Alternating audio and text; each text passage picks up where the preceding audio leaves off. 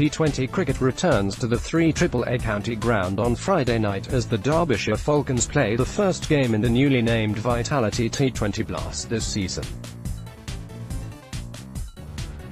They welcome Lancashire Lightning, who will be playing the second game in the competition after losing to Worcestershire Rapids on Thursday. Derbyshire fell agonisingly close to finally reaching finals day last year, losing out to a Shahid Afridi-inspired Hampshire in the quarter-finals, and will want to go at least one stage further this year. 2015 champions Lancashire will be looking for a big improvement on last season, having finished 7th in the table and failing to qualify for the quarter-finals. Derbyshire fans may not recognise the side on Friday though, with potentially 7 debutants in this format of the game named in the squad, which will once again be presided over by specialist T20 coaches John Wright and Dominic Cork. The arrival of T20 cricket also means a change of captain for the Falcons, with Billy Godleman returning to the ranks and Ireland captain Gary Wilson taking over the reins. In other news, Kim Barnett stepped down from his role as cricket advisor to the club earlier in the week. We will have to wait and see if this has an effect on the performances, although his day-to-day involvement with the players was minimal. Lancashire on the other hand have a comfy feel to the side, with a lot of familiar faces for the fans to see. Australian James Faulkner returns as one of their overseas players, who has been very successful at the club before, and Liam Livingstone retains the captaincy for the Lightning. They will be hoping that consistency is the road to success, as they set off to better last season's showing in the group stages. The game should be a good even contest and probably too close to call, however with home advantage and a burning desire to finally reach finals day, Derbyshire may be narrow favourites. Key men: it is hard to look past last season's T20 Blast MVP for Derbyshire's key man, but then it is hard to look past him in any form of cricket, such as Wayne Madson's level of performance for the club. Last season in the Blast he scored 526 runs at an average of nearly 48, setting up some imposing totals and keeping a cool head while chasing. He also chipped in with 13 wickets, often opening the bowling and getting the Falcons off to a good start with both bat and ball.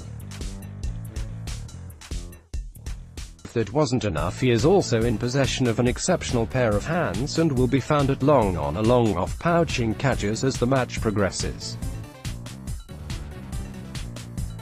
Derbyshire will be hoping Madsen can repeat this form this match and across the Blast this season. Liam Livingstone will feel at home captaining a side at the 3AAA county ground on Friday night after captaining the England Lions there in 2 fixtures already this season.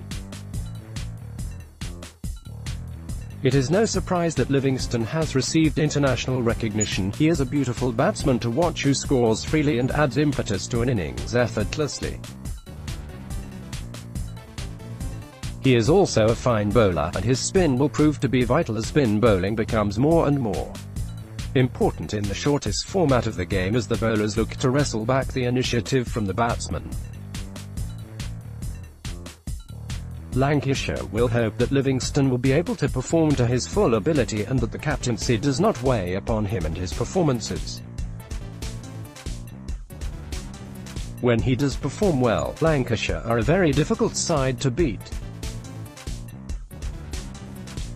Team News: Derbyshire have named a 14-man squad and could hand debuts to up to 5 players on Friday night. Further 2 could make the T20 debut for the club as well, with Dal, Ferguson, McKiernan, McLeod, Rampal, Riaz and Sharif all donning the T20 kit for the club for the first time. Dal and McKiernan, whose signing was announced on Thursday, have impressed in the second team, while pacemen Riaz and Ferguson are the club's overseas players for the Blast this season. Also brought in especially for the Blast has been McLeod from Scotland and Rampall and Sharif, who have represented the club in other formats so far, make up the 7 potential debutants. All in all, it could be a very different side to the one that fell at the quarter-final stage last season.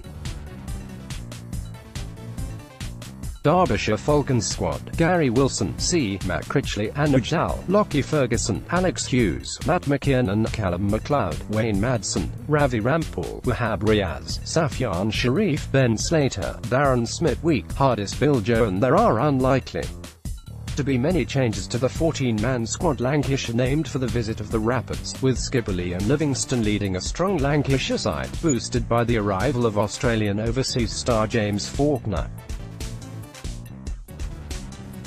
With Livingston, Croft and Parry in the squad, they will be hoping for a dry and turning pitch as the slow bowlers look to stifle the Falcons' batsmen.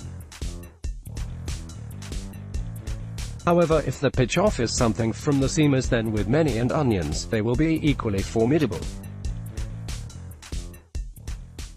Lancashire Lightning squad: TBA weather and conditions. The weather that has left the ground dry and parched looks set to continue tomorrow night, with sunshine forecast throughout the game and temperatures hitting the dizzy heights of 28 degrees, so make sure you remember to drink plenty and put on your sun cream. The 3AAA county ground has not been short of runs so far this season, with true pacey wickets having been prepared. Derbyshire will be hoping for more of this with the pace bowlers at the disposal. However, with Derby having not seen a drop of rain in what feels like a lifetime, the pitch will be dry and may well offer a fair amount of turn to both sets of spinners. Date: the 6th of July 2018. Time: 19.00 ground, 3AAA county ground. Derby odds: Sky Bet, Derbyshire Falcons 11/10, Lancashire Lightning 8/11 related.